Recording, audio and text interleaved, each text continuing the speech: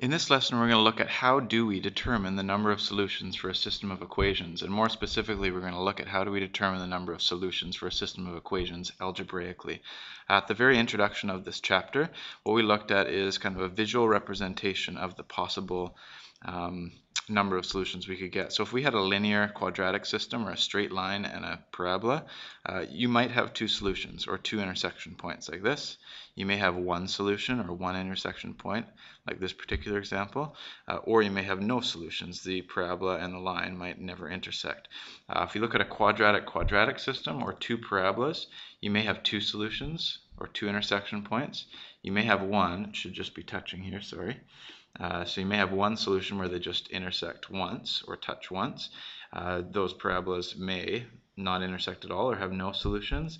Or the fourth case for parabolas or two quadratics is that they are the exact same function, which means that they intersect everywhere, which would give you infinite solutions. So those are all the possible understandings or solutions for systems of equations. What we're going to investigate in this lesson is how do we determine how many solutions there are algebraically, so if we don't want to graph this.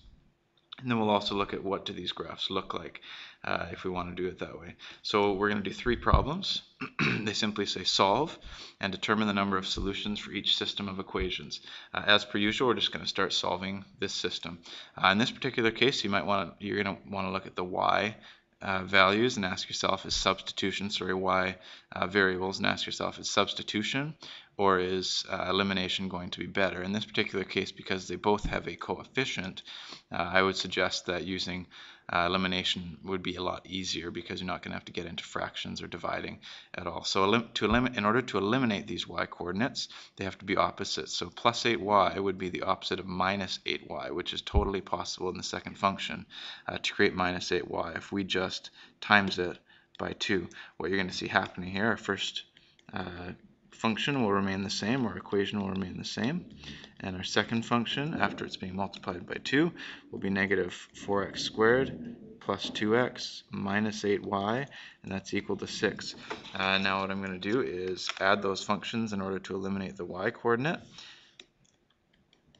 And what you'll notice is that these are every pair of like terms are opposites. So this is a unique case because what we're going to have is 0 is equal to 0. What this actually means is that both of these functions, graphically speaking, are identical, or in other words, they differ by nothing. 0 equals 0 is true all the time in all cases. Since these two functions differ by nothing, what you're going to find out is that they are called coincidental functions, or in other words, there's going to be an infinite number of solutions. Okay. If we look at a graphing calculator representation of this, or how could I identify this with a graphing calculator? Here's how. All I've done in this particular case is isolated y in both functions. So I've taken the first function, algebraically isolated y here, and I've taken the second function, algebraically isolated y here. And I'm just going to show you with my graphing calculator that these are coincidental functions that overlap everywhere at all times, or in other words, have infinite solutions.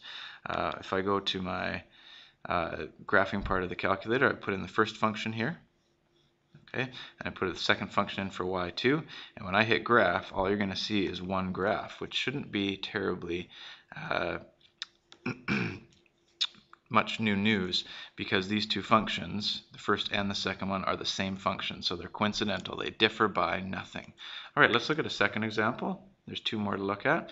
In this second example, you could, again, this is a system of equations again, a quadratic. Let's go ahead and solve it using substitution. Since y is isolated in both functions already, we can just substitute one of the expressions for y into the other function. So I would have, in this case, if I replace y with x squared, I would have x squared is equal to x squared plus 2.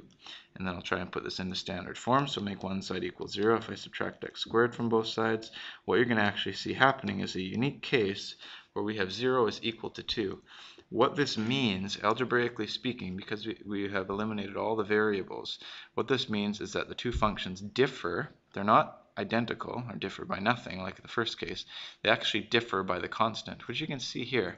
Actually, since they differ by the constant, all that means is that they are parallel to each other, which means they never intersect.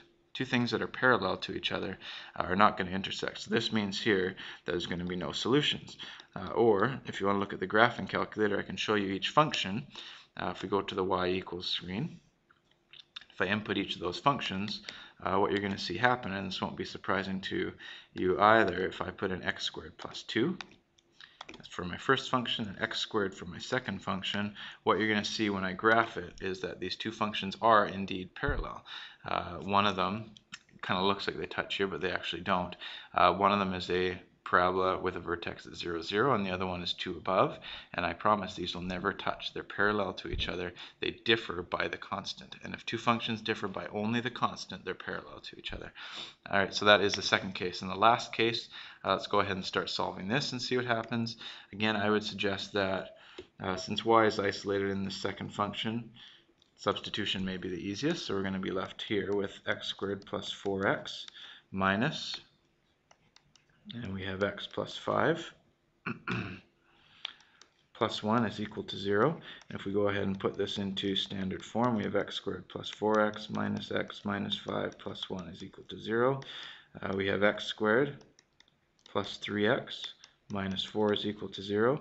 And this is factorable. This would be x plus 4 and x minus 1, which would get me solutions of, for x, x equals negative 4, and x equals 1. What we already know is that there's actually going to be two solutions. Since we get two coordinates for x for the intersection of these two functions, we would also have two coordinates for y, which would give us two solutions. I'll go ahead and solve this completely. So if x equals negative 4, if I substitute into one of the originals, I have y equals negative 4 plus 5, which is y is equal to 1. So one of our solutions would be the point negative 4, 1. And our other solution, when I substitute 1 into one of the original functions, I would have y is equal to 1 plus 5, which is 6. So our other solution, or other coordinate, would be 1, 6. So the key ideas for this lesson are following. How do we determine algebraically the number of solutions to a system of equations? Here's how. If, while you're solving a system algebraically, you get 0 equals 0, we've already looked at this. What this means is that there are infinite solutions. And that's because the functions are identical and differ by nothing. If they're identical functions, they overlap everywhere, or they intersect everywhere, which means they're infinite solutions. Case number 2 is if we get 0 is equal to a constant other than 0, so 0 is equal to, like the example we had, 0 equals 2, what you're going to have is that there's no solutions. The reason for this is that the functions differ only by the constant, which means that they are parallel. Okay, so there's no solutions in that case. And finally, like we saw in the last case, if we get a case like x equals some number or some value, or one or two values, or y equals a value, there's going to be one or two solutions. In the previous case, there was two solutions because we got two values of x.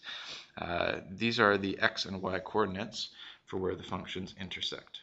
So that's how algebraically we can determine the number of solutions to a system of equations.